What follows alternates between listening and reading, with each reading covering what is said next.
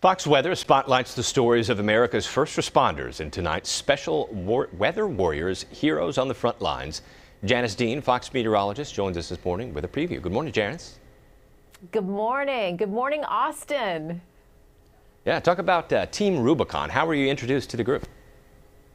Hurricane Harvey 5 years ago hit southeast Texas. Of course, you guys know the damage that it brought to southeast Texas and inland as well.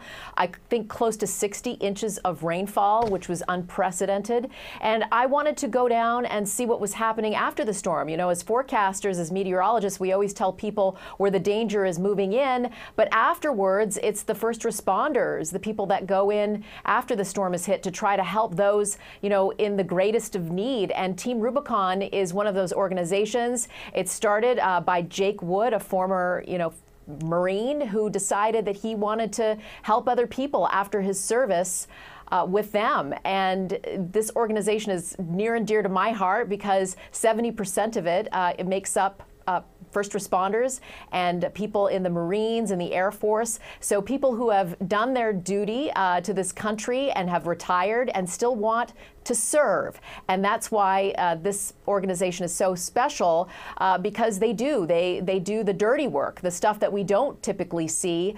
Going in homes that have been inundated by floodwaters, you don't typically see what happens underneath the floorboards, the mold that they have to deal with. And they go into impoverished areas, people that can't afford a rebuild. So that's why it was important to shine a light on an organization like this. We also talk about a faith-based group that believes that God is telling them that they need to help the less fortunate people who have gone through storm destruction, not only hurricanes, but tornadoes, even ice storms across the country. I grew up in Canada. I know what that's like. We had the National Guard come in and help us because the power was out for weeks. So these are stories that we need to tell, those who go into danger when others are fleeing. Yeah, and you also feature the Hegan brothers. Who's that? That's a family of firefighters, basically.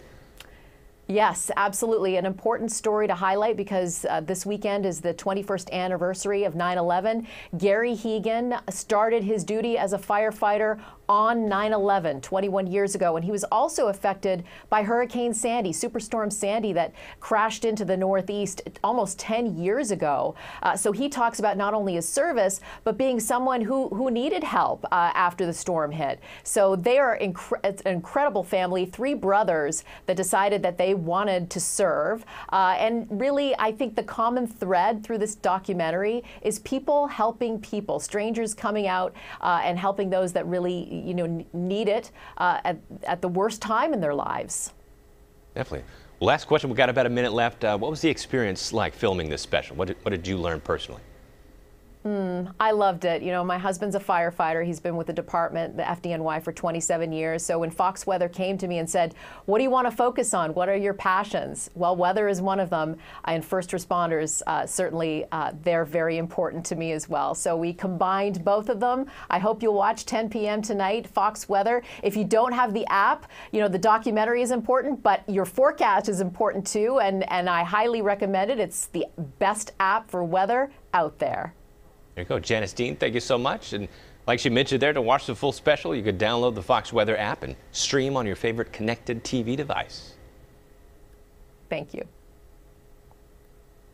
Janice, thank you so much. We'll be right back.